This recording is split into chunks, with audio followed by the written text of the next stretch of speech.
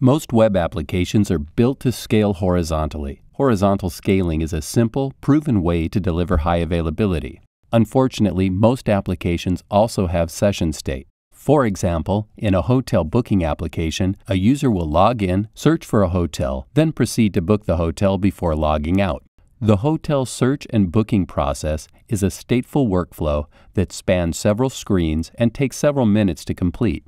When we scale an application like this horizontally, a hardware failure will result in a loss of user session state, even though we have plenty of server capacity to support the booking process. The system failure will kick the user out of the system, force the user to log back on into the system, and repeat the booking process steps from scratch. For some applications, this user kickout event isn't a big deal, but most web applications require a seamless failover of in-flight workflows in the case of a hardware failure.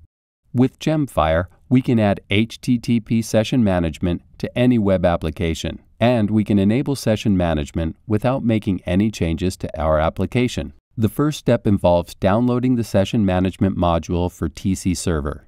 We will download the module from springsource.com and save it to our local system. The session management module is packaged as a TC Server template, and to install this template, we will unzip the module in the Templates folder of TC Server. After extracting the file, we will see two new templates, one for peer-to-peer and another for client-server session management. The difference between the two types of management is documented on our website. For the purpose of this demo, we will assume that the proper template is the GemFire P2P template. Now it's time to create two servers that share HTTP session management state. We will use our new GemFire P2P template in addition to our existing booking application template. TC Server provides a nice template-based mechanism for server provisioning. In this demo, we are using two templates to provision a single server. One template will add session management, and the other will install and configure our hotel booking application. We will run the same command twice and create two servers, vFabric 1 and vFabric 2.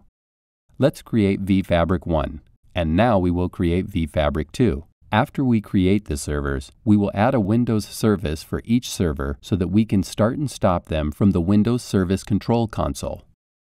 We'll create the service for vFabric 1, and then we'll create the service for vFabric 2.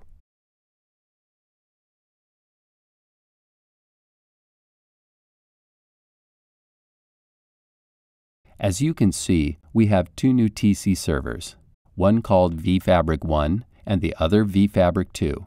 We will start the servers and test our hotel booking application.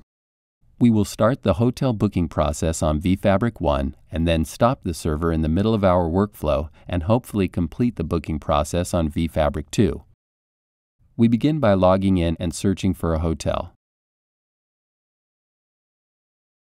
We have selected our hotel and now it's time to book.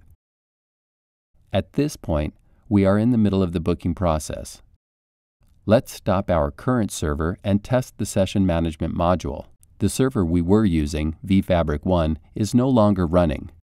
We will flip over to vFabric 2 to see if we can complete the booking process on that server. It is important to note that in this demo, we are copying the URL from one browser tab to another. In a real failover scenario, the load balancer controls all access to servers and will automatically direct the user from a malfunctioning server to a functional server.